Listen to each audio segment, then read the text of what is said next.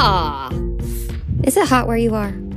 It's hot where I am because I am smack dab in the hottest middle of Texas at the High Risk Hope and Healing Retreat, July 2023. It's hot here, my friends, but it is gorgeous. I love it. And we're having fun and we're healing, and I can't recommend it enough. But I'm here at all because I'm part of a growing world of people who have experienced DNA surprises. So let me back up. Hi. Starting over. Hi. I'm Eve Sturgis. This is a podcast called Everything's Relative. I'm here because I found out that the man who raised me isn't my biological father. And when I found that out, I actually found out that this kind of thing not only happens frequently, but it happens more and more frequently because of all the modern DNA testing we have access to these days. The way the internet allows us to research and contact people so easily is making this an exploding phenomenon. So it's those kind of DNA surprises I'm exploring with people.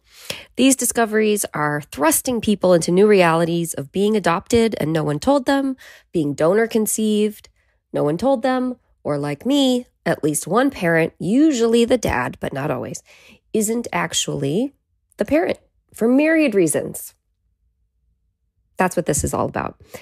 However, today is a little bit different, not only because I'm recording from Texas, but because the person I'm interviewing is Rebecca Autumn Sansom, and her role in our community isn't actually as someone who experienced a surprise. Not the way that I just described, anyway. Rebecca Autumn was adopted at birth, and she's always known. But what we are learning in the DNA discovery community is how much we have to learn from adoptees. Adoptees have been walking this like existential identity journey for so much longer than us. You know, like en masse as a group, they have been learning and discussing and exploring this. There are lots of differences, but certainly a ton of similarities, and we're learning from them in insurmountable ways. And that is why High Risk Hope and Healing is a group for DNA discoveries and adoptees. It's why I have featured adoptees on here before. Emma Stevens was on recently to talk about her book, The Gathering Place, for example. Right to Know, another organization, also includes adoptees within their network. So, like Emma, Rebecca Autumn comes from this community that has this great wealth of knowledge for us, and she's exploring the same themes. She made a film about it, a documentary called Reckoning with the Primal Wound. It's being talked about in all our spaces. It has been for a few years. High Risk Hope and Healing features a viewing of it every quarter. There's one coming up, in fact. So if I don't mention it later, remind me to get the info up. It was featured at the Untangling Our Roots Summit in Louisville, Kentucky in April. And I was lucky enough to attend the premiere earlier this year at the Catalina Film Festival. And I think this movie is important for everyone to see. It's for adoptees. It's for anyone who knows an adoptee. It's for adoptive parents. It's for people who are considering adoption for their own family or relinquishing a baby of their own for adoption. And it's for everyone in our community to learn a little about themselves, no matter where they land in the surprise spectrum, to learn about our brethren adoptees. And I got to talk to Rebecca Autumn all about it. Listen to it with me now, and I'll meet you on the other side. This is Eve Sturgis, and this is Everything's Relative podcast. Okay, so every time I point to you, you say something cool, okay? Hey, Dallas, do you want to make a podcast? Yeah, sure. Spotify's got a platform that lets you make one super easily, then distribute it everywhere and even earn money. Wow, that's awesome. All in one place for free. It's called Spotify for Podcasters. And here's how it works. Spotify for Podcasters. I don't know how it works. It's okay. Spotify for Podcasters lets you record and edit podcasts right from your phone or computer. So no matter what your setup is like, you can start creating today. Cool. Can we set it up now? Yeah, and then you can distribute your podcast to Spotify and everywhere else podcasts are heard. Awesome. Video podcasts are also available on Spotify. With Spotify for Podcasters, you can earn money in a variety of ways, including ads and podcast subscriptions. And best of all, it's totally free with no catch. Wow, I'll download it right now. Ever since I discovered Spotify for Podcasters, food tastes better, wine tastes sweeter, and I'm a better mother to Dallas. Isn't that true? Yep. I highly recommend you give it a try. Download the Spotify for Podcasters app or go to www.spotify.com/podcasters to get started. Okay. Oh my gosh. Woo! I know. And you won't believe it either because my computer keeps crashing. We're doing it. We're here. We're done. Look, like even if it ended right now, like we will have done it. Like we got it. We're on this. We're on at the same time. Take it to the bank. It's already recording. We got it. We nailed it. We're winning. We're already winning. Don't worry about it. If your computer crashes, just call back in on your phone. So, all right, Rebecca, Autumn. So I have you here today as an adoptee and as the director of the documentary film, Reckoning with the Primal Wound, which has been talked about a lot and is sort of circulating and is kind of hot stuff, like within the DNA discovery adoptee community. And so it's very thrilling. I feel very proud to have you on here today to talk with me about it. Let's just start at the beginning. Tell me about being an adoptee. Well, first, thanks for having me on, and I'm a fangirl of yours. I think you're the coolest. That question, no one's asked me that ever. What? Have they? What's it like to be an adoptee? Or like, what is like, so, okay, so.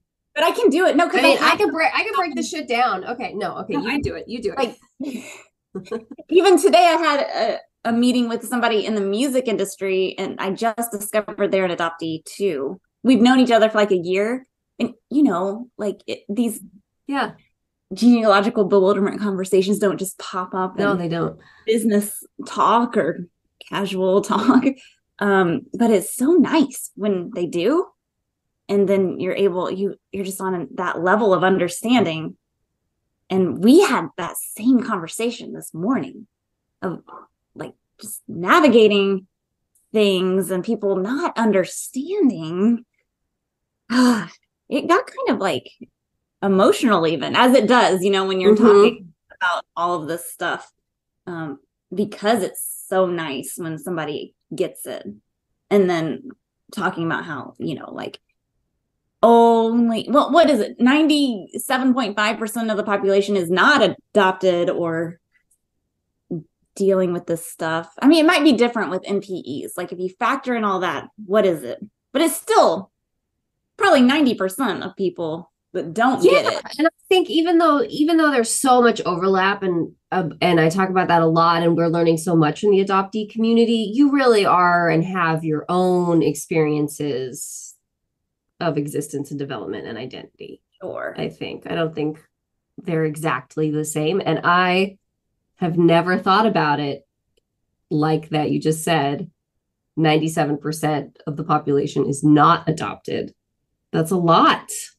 Yeah, I just started thinking about that and talked about it at the Guam screening a couple months ago, because I think it makes the point. I guess I just like clarify for listeners to make sure they understand what is surprising about that is that I have always heard it put as 3 to 4% of the population is adopted. Right. And so that's a bit, I would have said, if you had said that to me, if I hadn't known that, I would have said like, oh, that's a pretty good amount. We get into 3 to 4% and like, that's almost half of 10% or something, like I would just, that's 5%. Like, that's a good chunk or something. And I would have thought, but when you word it as 97% is not adopted, right? It sounds a lot smaller. Which I also just got that and thought, hey, that's the way I'm going to say it from now on, because the gravity of it hits in a different way, where maybe people will be like, oh, well, they are like marginalized and misunderstood. And there's something here that needs to be addressed. And highlights how special it is when you do connect with a fellow adoptee like you did today. Oh, yes, that point. That of like, it is a needle in a haystack almost. And so nice and refreshing. We literally had that conversation today, and I realized how I really don't have that conversation in the music industry or, outside of this community. I never get to talk about it or just be myself. And if we're talking about identity, then I think that is so helpful to be able to have those conversations with people outside of the community that really get it. Because this person's not in the adoptee community. They should be, but right. There's so many people out there that don't even know that there's these like subsets of community or like of the world are out there. Which I'm sure both of us were that person. Right. Exactly. Yeah, absolutely. 100%. Not even that long ago. I've only been in the community for, I'd say 2.5, 3 years. It was deep into the film. So how did you decide to make a film? What was that about? That was literally my medium and me wanting to show the documentary to my brother and other members of my family that were struggling with addiction. And I was 100% sure someone had already done it because the book had been out since 93, super popular. And then I couldn't find anything. So I am a filmmaker and was pregnant at the time. And it was just one of those destiny moments where you're like, oh, crap, it's me. I have to do this. Destiny moment where you say, oh, crap. Mm-hmm. I think just saying yes to things gives it more momentum and you kind of manifest things that way, So I think that's what happened because of where I was in California and being so close to some real experts that said yes to, like David Brzezinski and Nancy Verrier and Nico Opper. And then when you have 3 experts right there, you got to keep going. Yeah, there's no going back. Once you have Nancy Verrier saying she'd participate, you can't, there's no never minding that one. That was all like, what is happening? Oh my gosh. And she's so sweet and was really fun to work with and appreciative. And so I get a lot of backlash about it being a tribute to her in the book now, but at the time I never thought that was part of the space, I would never have thought that like, but of course there's like 18 corners of every part of a community. So I stand by Nancy deserving a tribute film. Yeah. Oh my goodness. If that's the only takeaway, then I don't think they're watching the same film. Oh, thank you. Thank you. So let's back it up, though. Let's back it up. Let's pretend that there's listeners to not pretend. There probably really are listeners who have no idea what this is. So what is Reckoning with the Primal Wound? How do you describe it? Well, so it is a film that is literally reckoning with the primal wound, both in theory, that concept, and the cultural phenomenon of Nancy Verrier's book, The Primal Wound. So since my mom does push back on everything she wrote and doesn't believe in the primal wound. So it's reckoning with all of that and how there are people that don't believe in it and just what it means to have one. Does it exist? And kind of like the book does with these little vignettes and anecdotes from adoptees. So it's a lot of adoptees' voices in the book. The film does that too. I wanted it to. And so it's like, maybe we haven't done scientific studies on separating babies from their mother or gestational carrier. But if this many people are saying it and being like, yes, this is how I feel, I think that holds a lot of water. Yeah, absolutely. So let's pretend someone doesn't know what the primal wound is. How do you describe the primal wound? People are like, what do you mean reckoning with the primal wound? Yes, good. Back it up to that. And it's what Nancy says, it's just the separation of a newborn baby with their mother.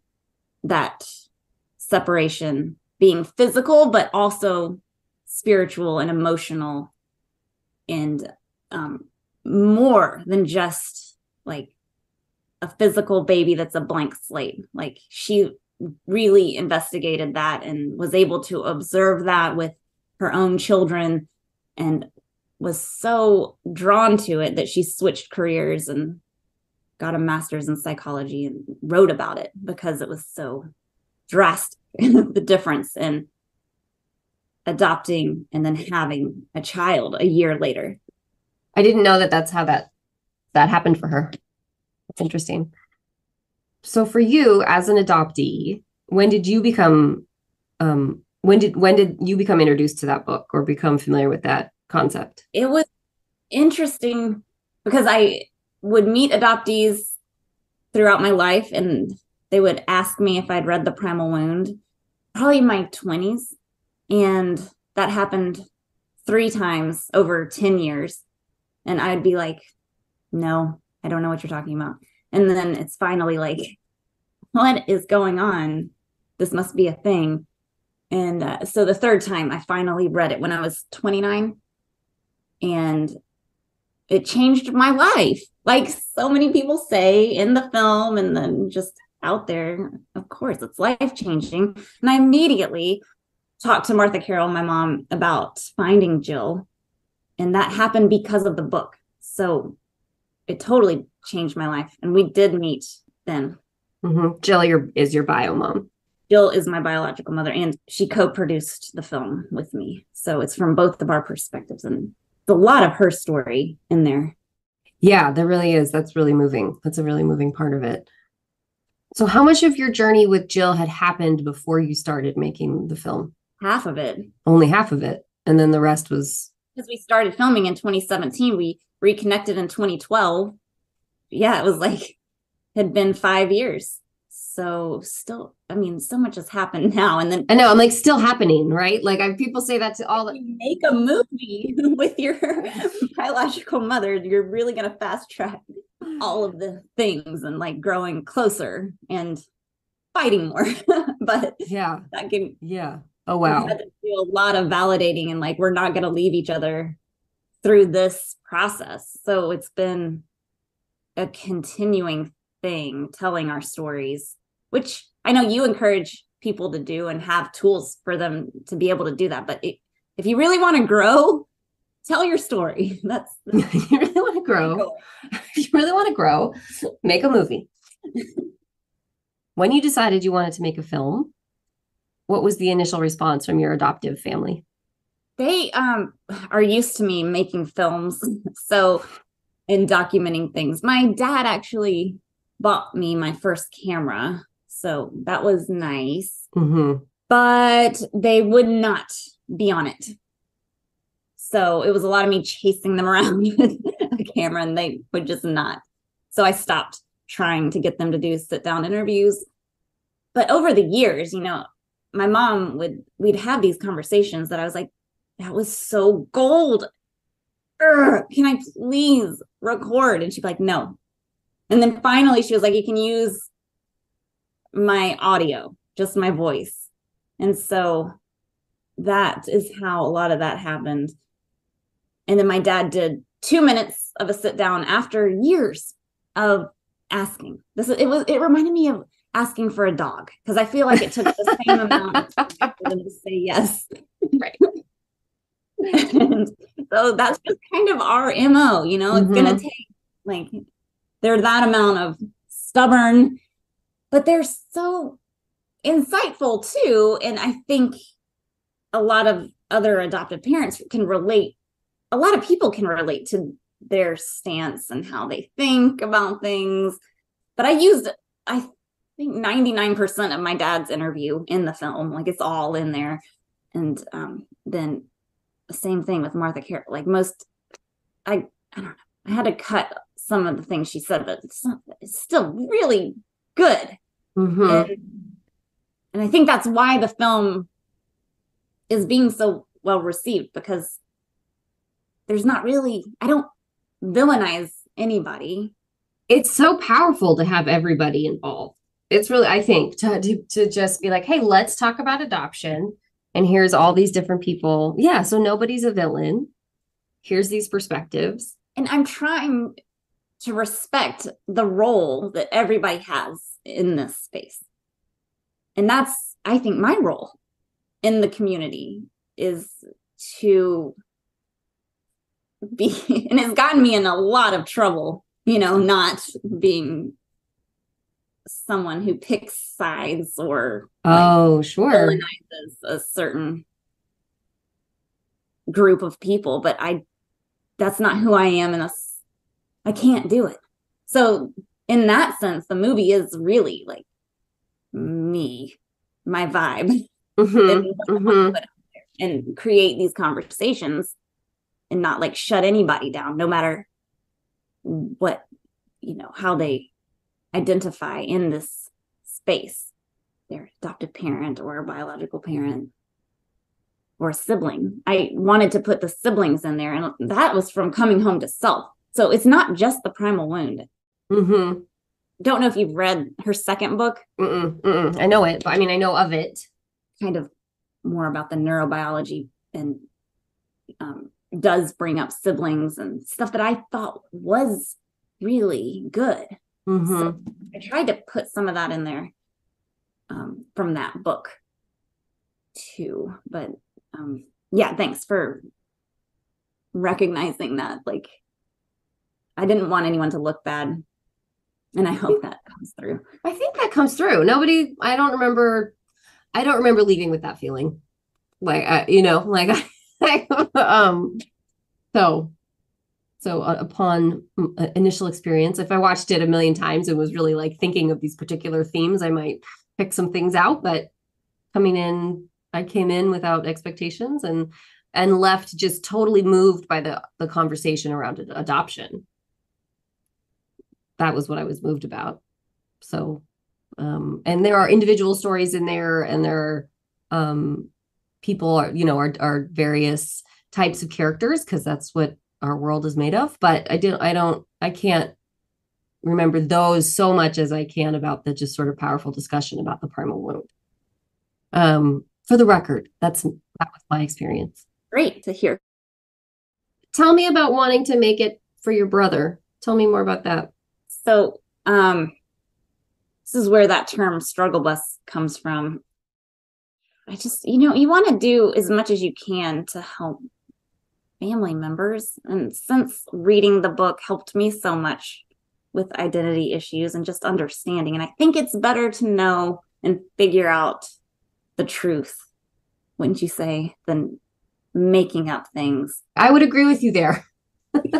Right. I knew you would. And that was a problem with not just, I think a lot of people do this. They'll make up the worst case scenario, especially if they're adoptees and they don't know about their biological family. And then, the coping mechanisms may not be the best things to do. So it was to a critical level. And I'm the type of person that I don't want to not try everything I can. Like, I wouldn't be able to live with myself if like something bad happened and I hadn't tried, to make a film. I was just about to say, so you went with making a film, which takes years. I know. Okay. But I felt really pulled to that being a contribution that I could do. Like, it was just, I was like, I'll do it. I'm sure no one will care, or, and I thought that was totally going to be the case because I didn't get a deal. Like, the sales agents, they were like, yeah, no, nobody wants to hear about this. But then there is a home for it. And it does seem to be making some sort of headway. And my brother. That was like, and what about your brother? Has he? Because usually in Q&As and stuff, I've had to be like, and he still hasn't seen it, but he has seen it, Eve. Oh, good. Like 3 months ago. Oh, wow. Just saw it. Yeah. Wow. just now. And he is one of 6 children. And I don't think his mom raised any of them, but he's reconnected with most of them. And he immediately thought to send it to one of them. That happened, but I thought that was the best reaction. Probably fair to mention now, just in case anybody listening doesn't know as much about some of the statistics about adoptees, children or babies that are, or I don't have to say to specify their age, but adoptees grow up to be more than four times likely to struggle with addiction. Yeah, I think it's 4 times more likely with all of these, like overrepresented in prison and rehab facilities, and also to die by suicide. But if you're BIPOC or LGBTQ, it's like 6 times more likely. Right. So for you to want to make something to try and reach your brother, it's an incredibly like relevant topic within the adoptee community. Anyway. Thanks for pointing that out. That's why we did the Guam screening, or why they reached out, because unfortunately that was the case. Just last year, Ash did die by suicide as a teenager. And so his mom started this foundation, the Ashnafi Loan Foundation, to help address this. And so many people were there, like 100 people were there, and they didn't know that. They don't know that adoptees struggle more with suicidality and all these mental health issues and addiction way more than the general population. Yeah, well, no one's talking about it except adoptees. Like it feels like you still have to get the password like into the club to learn all this information. We're in a bubble, and I totally forget that when I talk to you. Yeah. Like adoption is still just a glitter, I think overall adoption is still just a glittery, glossy, beautiful thing, is the image and the idea. And people know what it looks like conceptually about adopting babies or bringing home children. But when it comes to like unpleasant or uncomfortable statistics about them as adults, that doesn't fit into the narrative. So it's just not a part of our conversation.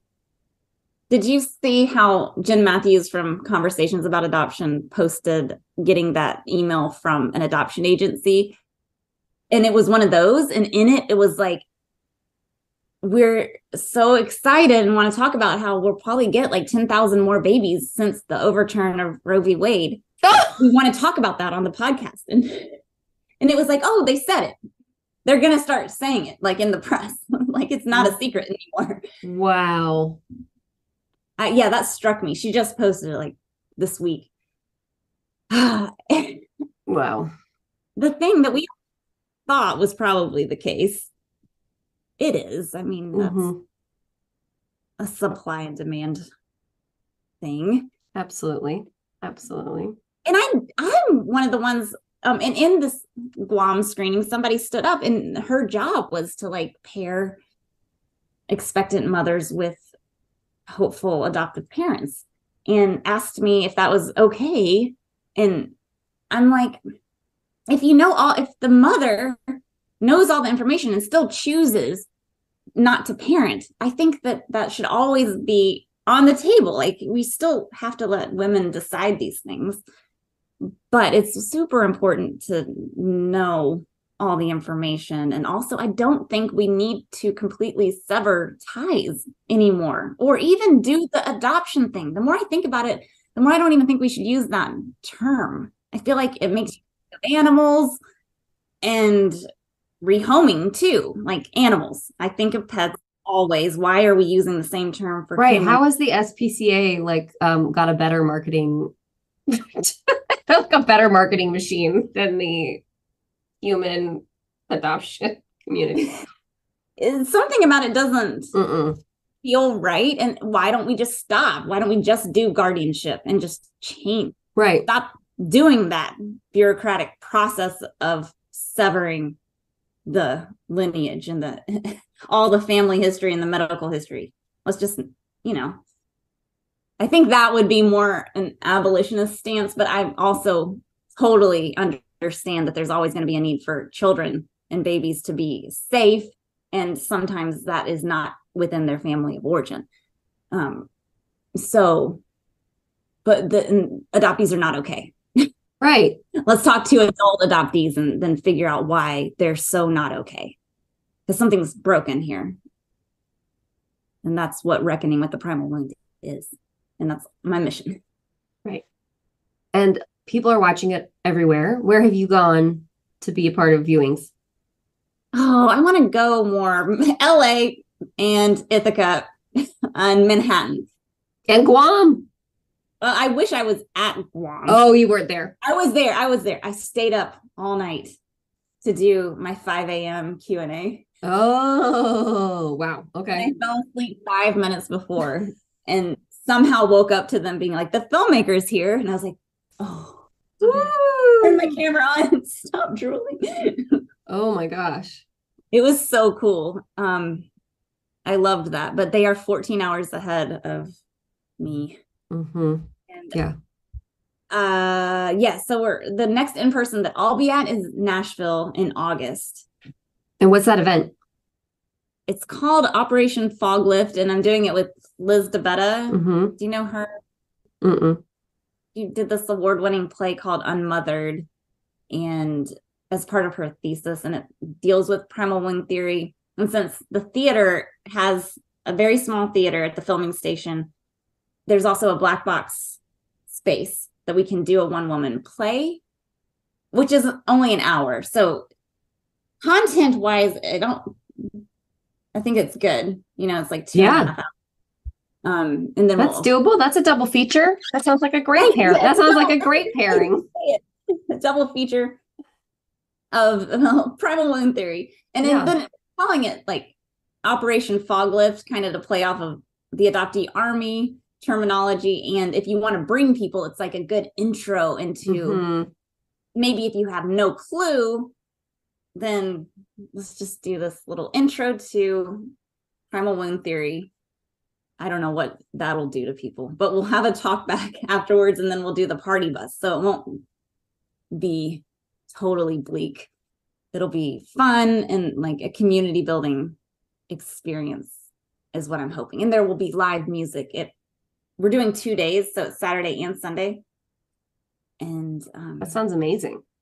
Mary Gaucher is actually going to be there on Saturday, which I haven't really told anyone. But it's official, so I can. You heard it here first, folks. Yeah. I mean, that sounds like it's interesting. You said I don't want it to be too bleak, or I hope it doesn't sound too bleak. I mean, it's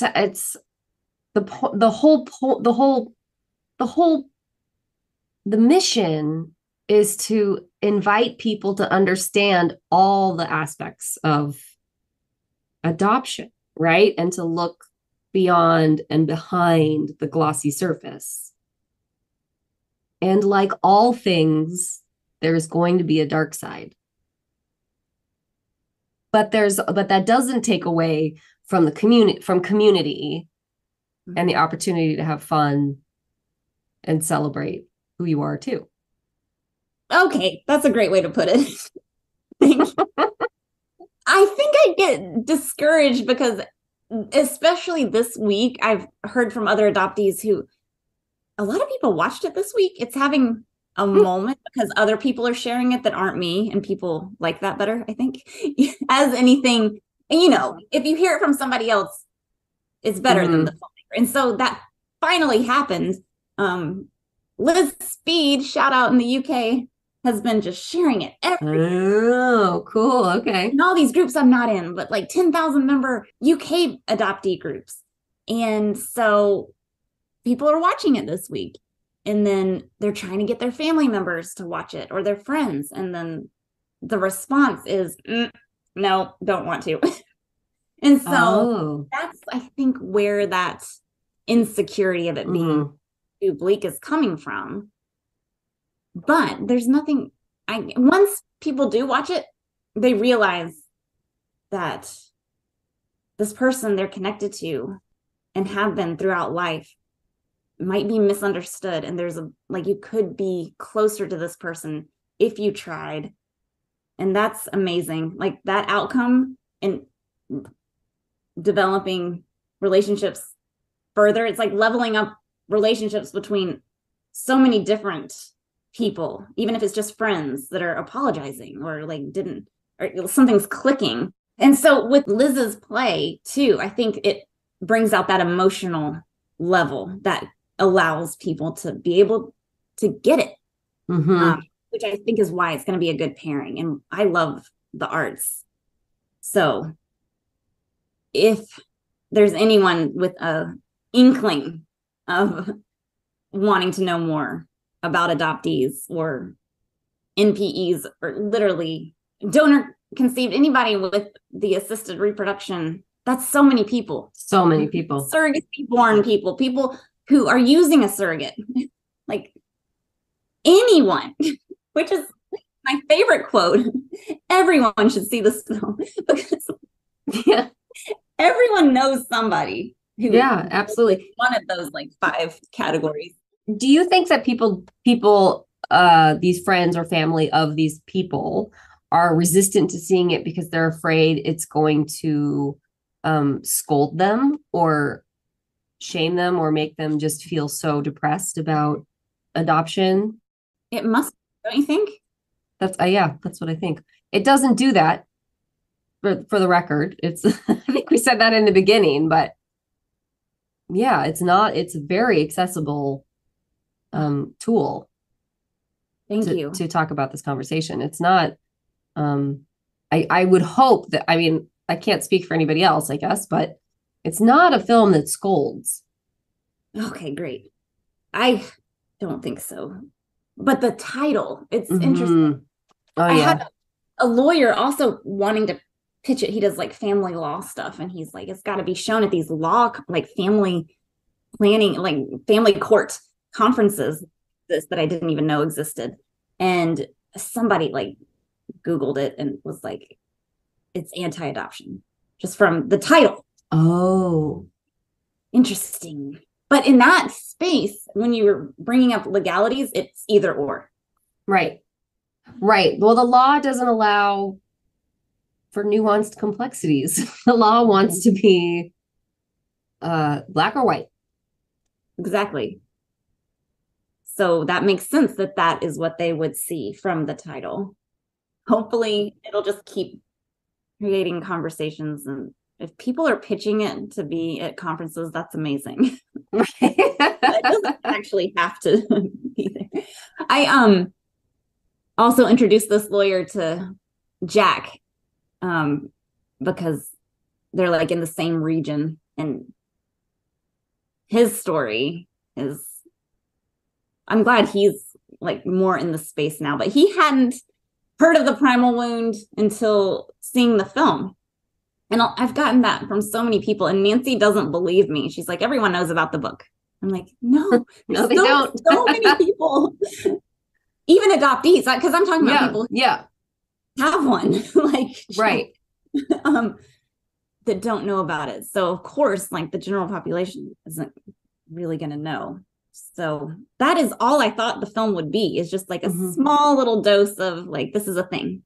Right. But there's this grassroots movement where it is slowly growing and growing and growing. That's very exciting. It is. And I'm just wanting to amplify people like you who are doing the same work. And we all want that same outcome, to help people. Right. And prevent pain and suffering. Yeah. Is that so much to ask? That's all we want. There's so many resources out there that it's doable. It's doable. Were there any surprises that you encountered while making the film? Or what was the biggest surprise of the film, of the process?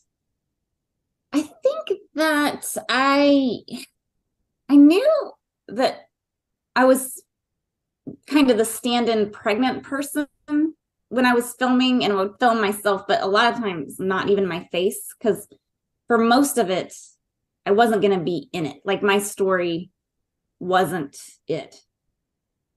It was Jill, I thought was always going to be in it. And Doris, like that happened naturally too. And that was so compelling. And that was like easy. But it was surprising for my mentor and other producers to push me to tell my story about the box so much. Mm-hmm.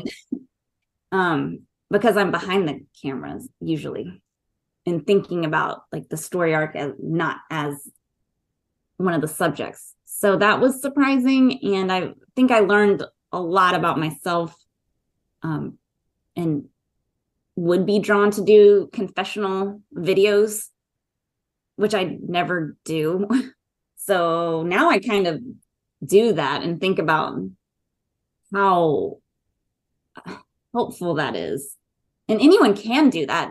You know, when you're struck by something, you can film yourself in the moment, having that, like talking to yourself and getting emotional. You don't have to use it in a movie or anything, but I think when you do that and watch it back, there's something. It's extreme. Yeah. I mean, it's such a, we are in a time in history. For the first time in history, almost everybody has instant access to filming themselves in a way that no one ever has before. Start documenting emotional experiences, people. Just see what happens. And that was surprising because you can't really know that until it's starting to happen. And I think that's helped me immensely. Is there anything about the film that that all the interviewers ask you that I have not asked you, that you, like, if I've forgotten something? And that's a serious question. I just feel like I'm always waiting for someone to be like, you never even asked me the name of my film or something like something. I know. Or somebody be like, I don't know. Do you want to talk about? But something that I get in Q&As is about my biological father and like what this. Because he's not in the film. He's not featured in the film. He's not. It was sort of lightly touched on in the director's cut that I put out Mother's Day 2021. But then the movie was like 2 hours long. Right. So it was like, let's focus on the primal wound. That's very like feminine energy and not even go there because it's another movie. So that's another movie. I kind of lightly started doing. Oh, wow. Like you literally are working on another movie that focuses on biological father. Yes. Biological fathers and that relationship. Yeah, I was going to ask you what's next. You know, if there, and you know what I hate about the question, what's next, is it sort of suggests there ought to be something, you know, like there's a lot of talk. I don't know if this happens in the music industry, probably, but that's such a thing in Hollywood to say, like, so what's next? What are you working on? What's coming? You know, and it's like, I don't know, like maybe I just want to like live my life. Yeah, but no, I've got stuff cooking. Should I talk about like, so definitely the daddy doc. Yes, let's call it that. Why did I say that immediately? Daddy doc. Yeah, like in my head it's called Daddy Issues, but that's started. And DNA Angels, shout out, they gave me a DNA kit, so we did confirm that who Jill told me it is who it is. And I've got a half brother out there on Ancestry that just needs to log in again. Are you out there? Are you a male? Do you have an Ancestry account? Please log in. That narrows it down. Have you not logged in since last October? Come on, bro. Log in. What if that works? That'll do it. I got you. I got you, Rebecca. Autumn. Don't worry about it. You're in the film now. We handled it. This is being recorded, right? Yeah, 100%. But I'm also like excited about telling more adoptees stories, and kind of the first one I'm starting with. And if there's any directors out there that want to hear me pitch the Garrett Morosky story in depth. What's that story? Oh, it's a story, and I have a pitch deck that's almost done. But Garrett from F Boy Island, if anyone was like, what is his story after watching that, that is kind of a passion project that we're cooking. All right. I mean, what do you think? Are you curious to know more? Totally. I mean, you had me at F-Boy Island. You'd watch it? Okay, great. Yeah, I mean, I got lots of people that are into looking at pitches, so. Really? Oh yeah, totally. It's so juicy. Oh yeah, totally. I know a lot. I don't know. I in all sincerity, I love hooking people up with that stuff. So, oh my gosh, let me know, and they'll either look at it and be like, and either say this isn't for me, but send it this way, or they'll be like, or it is for the stage I'm at. And Garrett was at the premiere too. I don't know if you got to meet him. Was he that? Because you said F-Boy Island, I can only assume he was the good-looking blonde one. Mm-hmm. Yeah, I mean, he had F-Boy Island written all over him. He was a very good-looking man. You saw him, yeah, yeah. Like, really tall. Yep. Yeah, the hot one. Mm-hmm.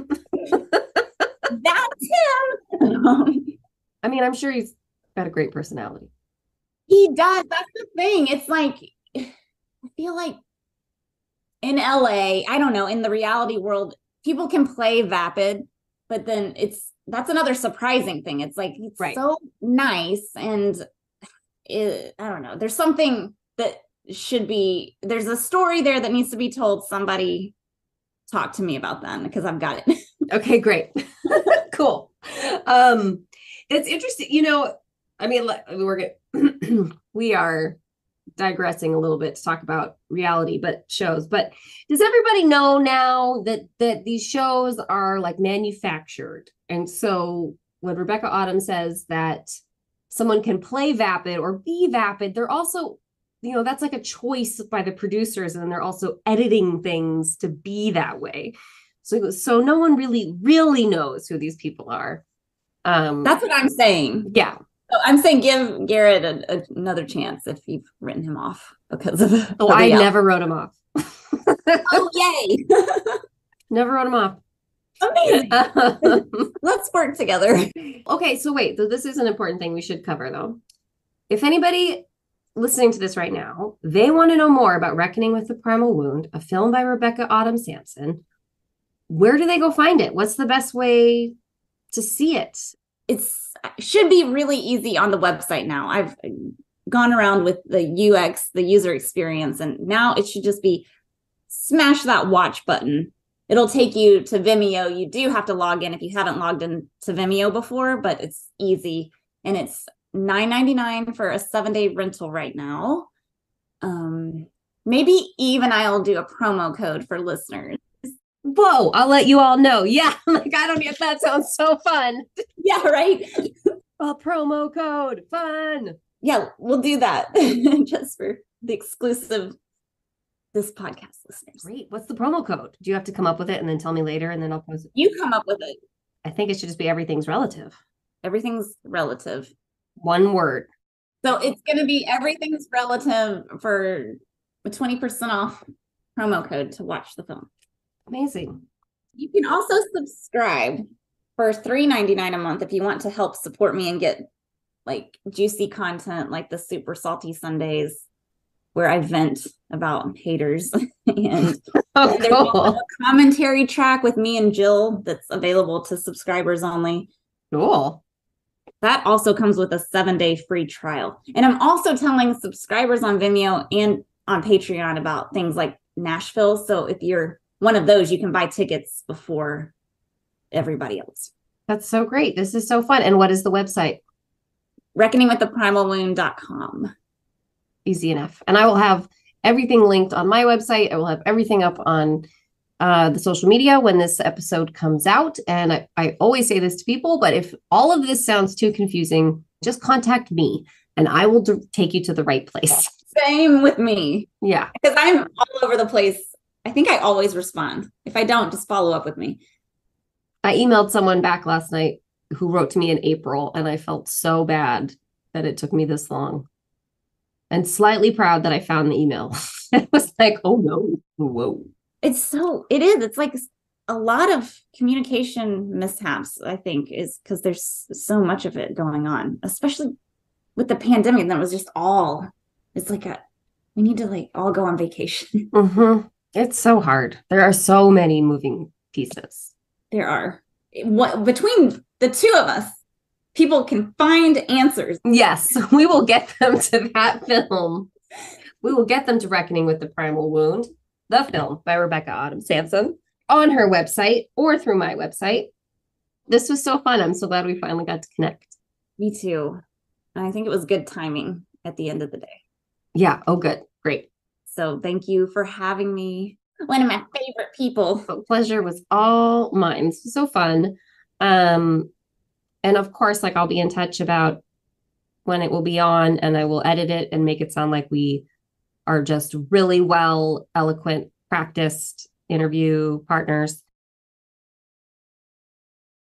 Important news, everyone. If you are in the Southern California area and you want to see Reckoning the Primal Wound on the big screen, Rebecca Autumn has just informed me there is a new screening happening July 29th. That is 8 days away from today, the day I post this podcast, in Costa Mesa, in Southern California. Beth Syverson, host of another great podcast called Unraveling Adoption, she's going to host a screening of it at her church. So I think I'm going to head over there July 29th, meet up with Rebecca Autumn and some other adoptees and other wonderful people in our community. And I hope that you consider coming. Come join us. And of course, if you're not in the Southern California region, so that doesn't make any sense for you, but you are in the Nashville area and it makes sense to head in that direction, get yourself to Operation Fog Lift, happening August 5th and 6th. And go see it there along with the show Unmothered. Thanks for being here with me, everybody. If you want to support my project, this podcast, there's a whole bunch of ways to do it. You can follow me on socials at Everything's Relative Podcast. If you want info or links to more resources or just some cool t-shirts, head over to the website, everythingsrelativepodcast.com. And hey, if you have an extra 30 seconds in your life, please share the podcast, subscribe to the podcast, and leave a review for the podcast. That is how we stay alive out here in this hard, cold, hot, desert tundra of podcasting. I'll be back next week as we count down to the 100th episode. Woohoo!